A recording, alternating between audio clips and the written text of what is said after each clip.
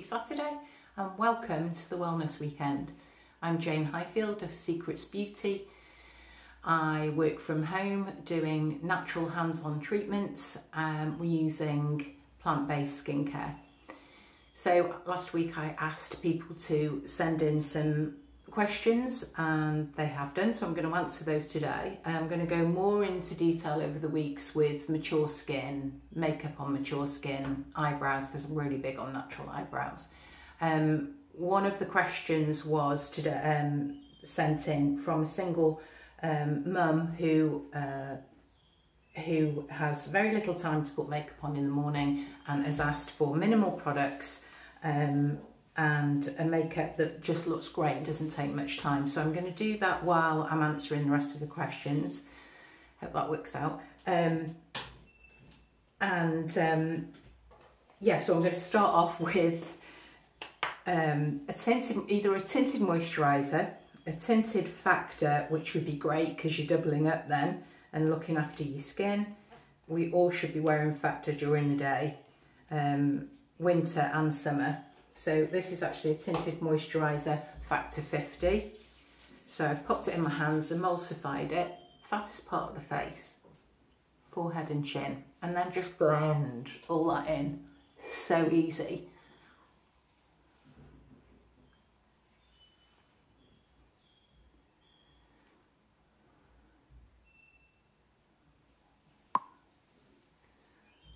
Okay, seconds.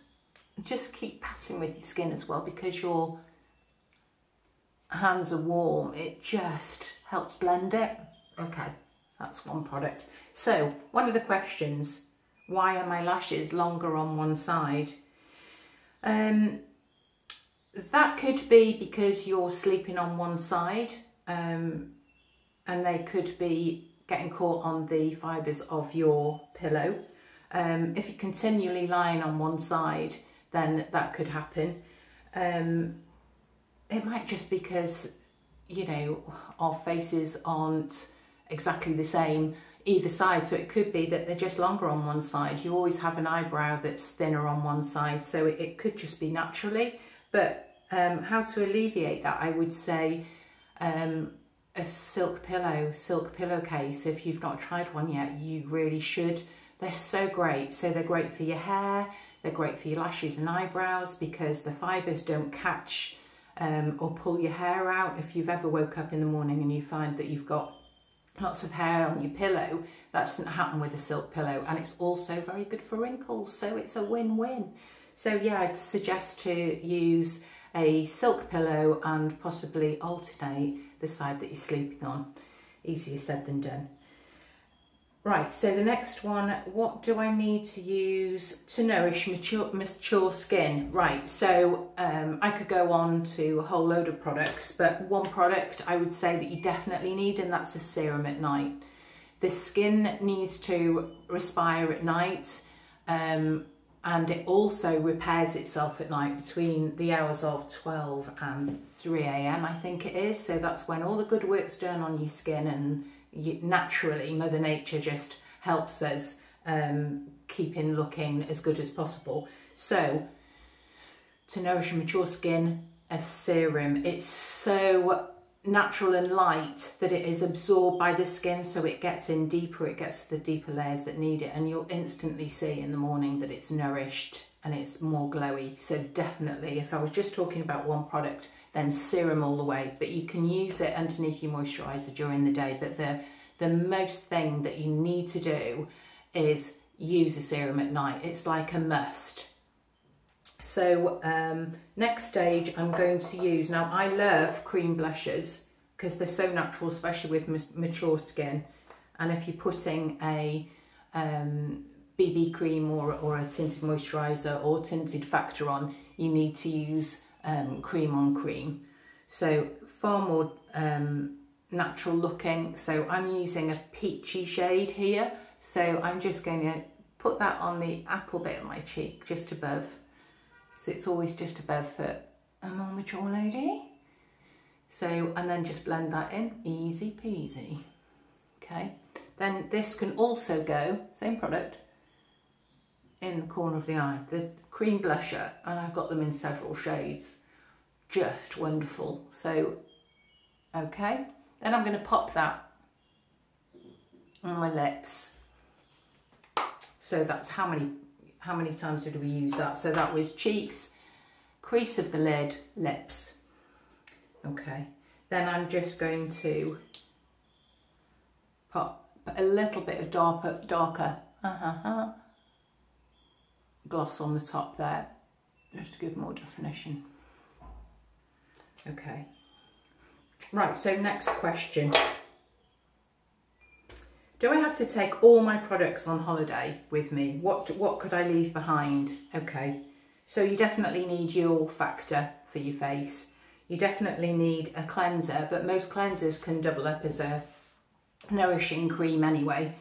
I definitely say your serum, so because if you're going abroad, definitely you need to put back into the skin what's taken out during the day. So yeah, so your factor for your face as well as your body, your cleansing product, because that can act as a moisturiser for during the day, and your serum so that you are treating your skin at night. Toner, you can, while you're on holiday, you could just splash the skin with cold water, so that'll close the pores. And if you are taking makeup off, then I'd just do a double cleanse. But also your cleanser can double up as a moisturiser for hands, for elbows, for knees, etc. Yeah, so I would recommend that, just to not take as many products really. So just going to finish off that makeup with some mascara. Now my mascara always ends up here, so I never put it underneath. As we get older, the skin here gets more puffy, so then your lashes, when you close your eyes, it's touching, and of course if we get warm, then it ends up, even if it's waterproof, ends up underneath there, and then you can't get it off, especially if it's waterproof.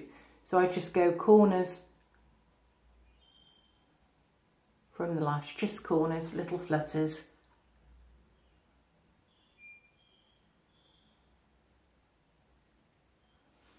And voila. So you've got a bit of colour. Excuse the hair, but I have been working all day. Yeah, so, and there it is. Good enough to bump into anybody at the school gates. Okay, so we've done the holiday one. Eyebrow tips to make you look as if your eyes aren't droopy. Difficult one. Okay, so good eyebrow shape, really into this. If you haven't got them tinted, tint them, because the definition is just, definition and a shape is like instant Botox. And all my clients, every time they've ever come in for their first treatment, are wowed by it. So yeah, tinted eyebrows, because as we get older, our eyebrows start to fade.